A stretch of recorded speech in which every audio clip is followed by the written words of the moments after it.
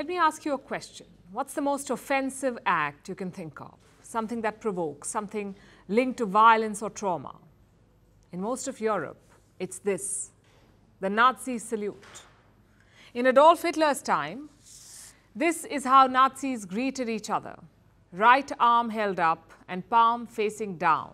It was one of the most visible symbols of Nazism, and today it brings back trauma, of wars, of persecution and of hardships, which is why scenes from Italy have made people uncomfortable. Take a look at what happened on Sunday.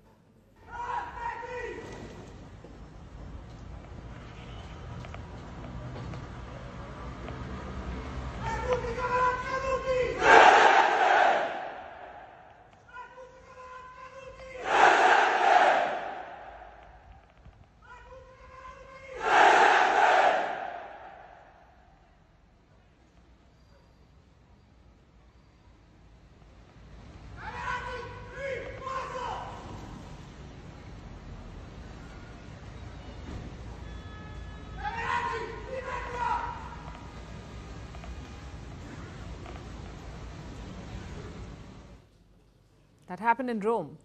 Outside the former office of a neo-fascist party, it's called the Italian Social Movement. The party does not exist anymore. It has merged into a new one, the Brothers of Italy Party. Does the name ring a bell? It should. Italian Prime Minister Georgia Meloni belongs to the same party, Brothers of Italy.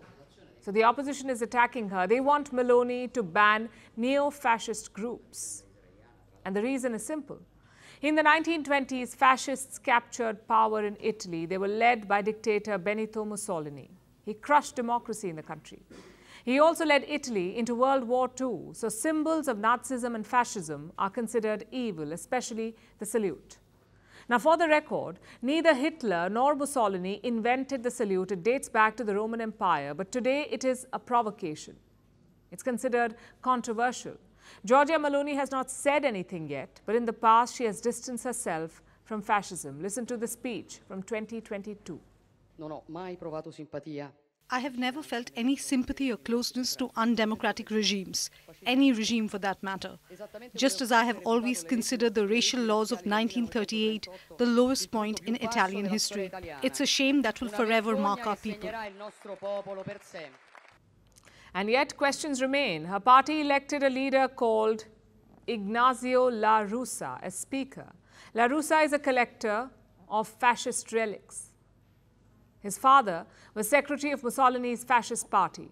Another example is this man.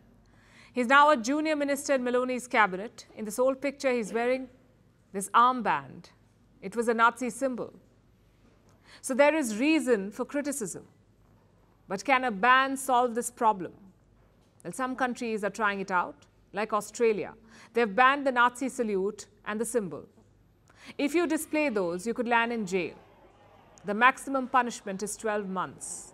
The law was proposed and passed last year. It's a response to rising anti-Semitism after the Hamas attack on Israel. So Canberra is sticking to bans. Countries in Europe have done the same, like Germany, Austria, and the Czech Republic. These countries explicitly ban the Nazi salute.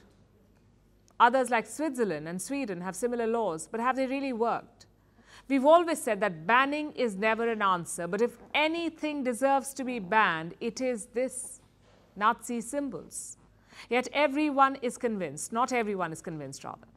Many critics point to Germany. It has banned Nazi symbols since the 1950s, but neo-Nazis are on the rise. In 2021, right-wing extremism reached a 20-year high. In 2022, far-right groups plotted a coup. So banning alone is not enough. You must address the root causes of the ideology, whether it's lack of awareness or ignorance of history or the lack of messaging. If you think about it, Germany has done pretty well on these counts. They don't hide the Nazi crimes. They make sure children learn about it. Yet they have a neo-Nazi problem. So imagine the situation elsewhere. My point is quite simple. Legal action alone is not enough. Just think beyond just a ban.